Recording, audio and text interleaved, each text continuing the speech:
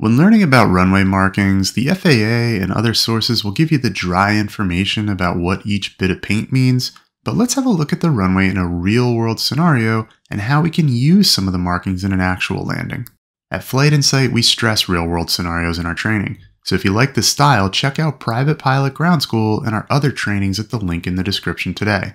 We're on short final to runway 27 left in Melbourne, Florida.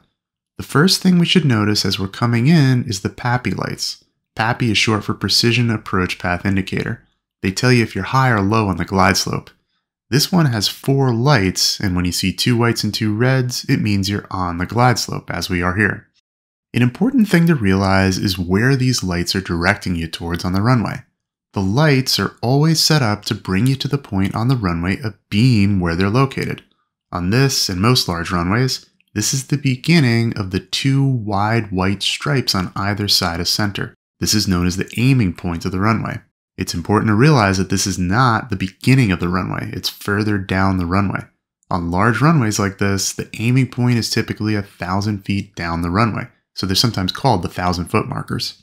On other runways, the PAPI lights can be located in other places. On smaller runways that don't have precision instrument approaches, the PAPIs could be set up to bring you closer to the runway threshold or somewhere else, but they'll always take you right to the abeam point of where they're placed. Take this into consideration when making a landing on a shorter runway.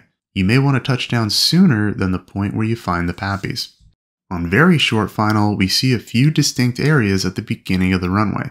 First is an area with yellow chevrons and a yellow bar at the far end. This is the stopway. It's used to give room to aircraft moving the opposite way, in other words, when landing or departing on runway 9 right on the other end, to get stopped in an emergency or other incident without going into the grass. It's not designed for normal operations, so no taxi, takeoff, or landing can be made on the stopway.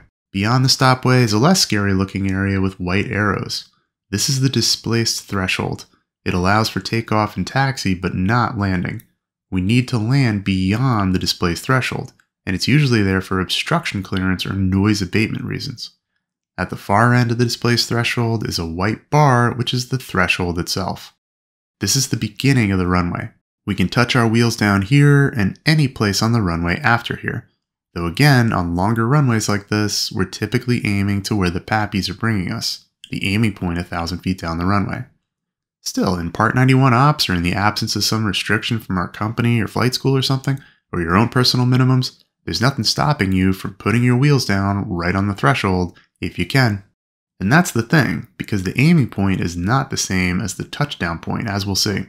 As we approach the threshold, we see the threshold markings, sometimes called the piano keys. On larger runways like this, they denote the width of the runway. AIM 2-3 has a helpful chart on other widths if you're interested. Now, our aiming point again is those 2 wide white bars. They're abeam the PAPI lights. The touchdown zone is denoted by thinner bars, one before the aiming point and others after it. After the aiming point, they begin with 2 bars and taper down to 1 as you get closer to the end of the touchdown zone.